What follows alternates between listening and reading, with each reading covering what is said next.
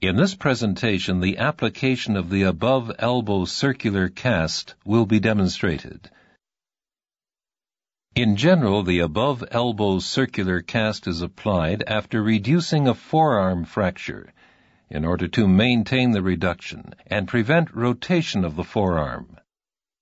The objective of the exercise is to show the application of the above elbow circular cast, a well-molded circular cast that will maintain reduction after a forearm fracture.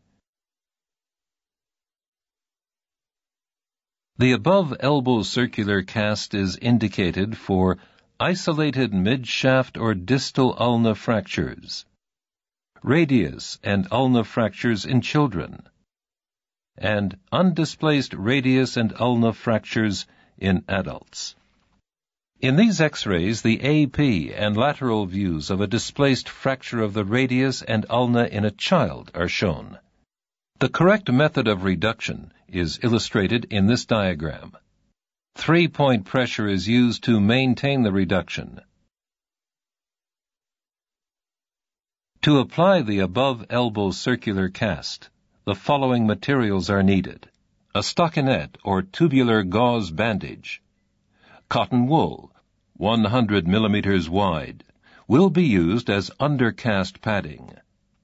For children, a width of 75 millimeters is sufficient. Scissors.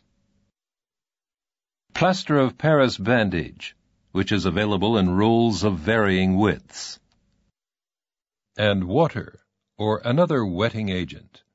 The water should be tepid or lukewarm with an ideal temperature of between 22 and 25 degrees Celsius. It should be noted that colder water or a bandage that is wetter will allow for an increased working time, while warmer water or a bandage that is drier reduces the working time.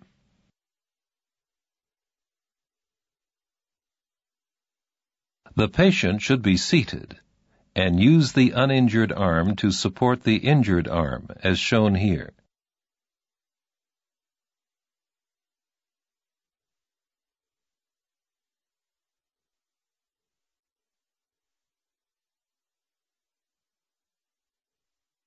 The distal border is located at the distal palmar crease so that the patient is still able to flex the MP joints to 90 degrees. The elbow is flexed to 90 degrees. An easy landmark for the proximal border is the deltoid insertion. To begin, a stockinette is applied and cut slightly longer than the final cast will be, with a small opening for the thumb.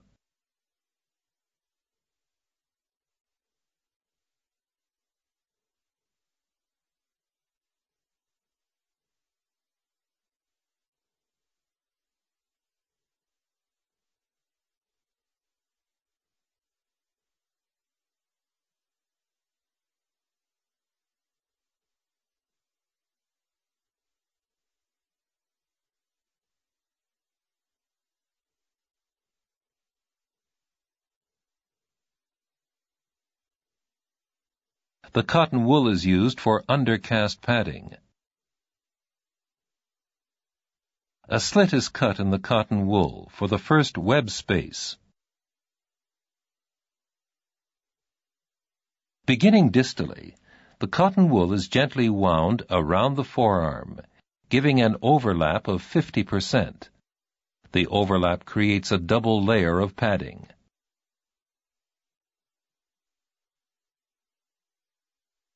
The edge of the cotton wool should not cut into the crease of the elbow, so the elbow is wrapped, as demonstrated here.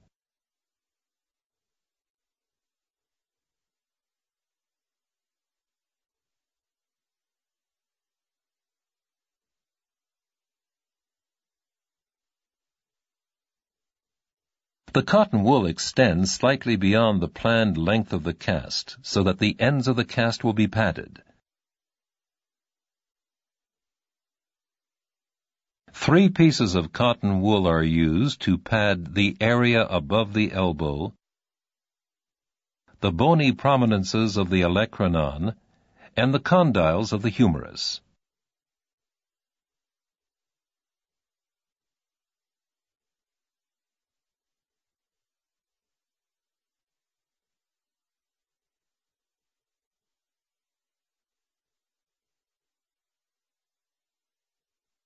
The plaster bandage is dipped in the water. The application of the plaster bandage begins with one complete turn around the wrist. It is then passed through the first web space and continues proximally around the forearm in the same manner as the cotton wool, with an overlap of 50%, making sure that the edge does not cut into the crease of the elbow. To ensure sufficient strength, the cast should be constructed as a whole. At the ends of the cast, a slight amount of cotton wool and stockinette should remain uncovered.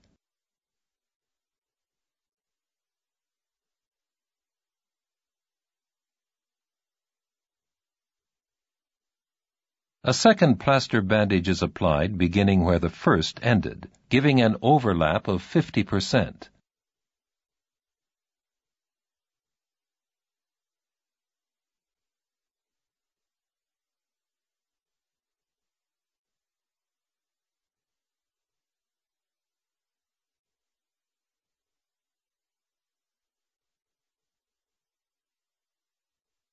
It should be noted that although 4 layers of plaster bandage have now been applied, the shininess of the material indicates that the cast is still too soft to mold to the desired shape.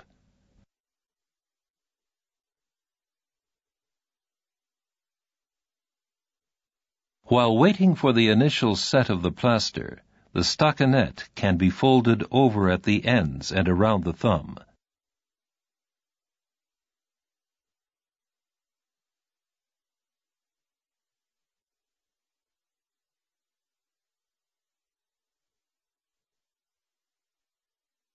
Although the plaster is now becoming dull, indicating that it's begun to set, it's still too soft to mold. At this time, a third plaster bandage is applied in the same manner as the second, to secure the loose ends of the stockinette and ensure uniform thickness of the cast. The plaster roll should remain in contact with the cast while the cast is formed, to avoid over-tightening, as demonstrated here.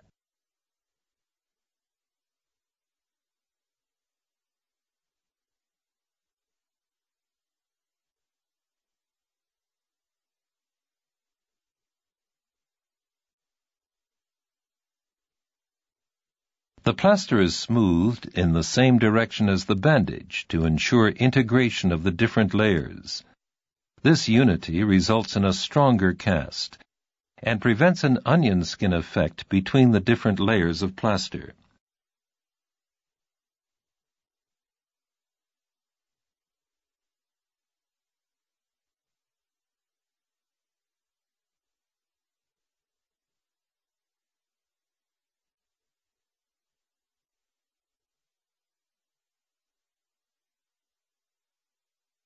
A fairly firm circular motion of both hands forms the plaster into an oval shape.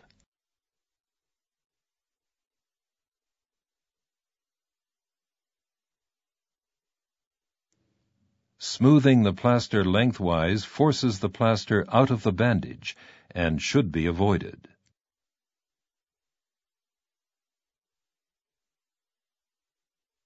The palmar plaster is now molded to fit the hand.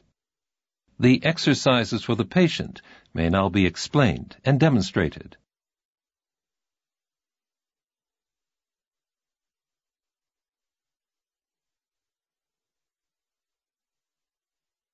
The application of the above elbow circular cast is now complete. A sling may be provided to support the weight of the cast.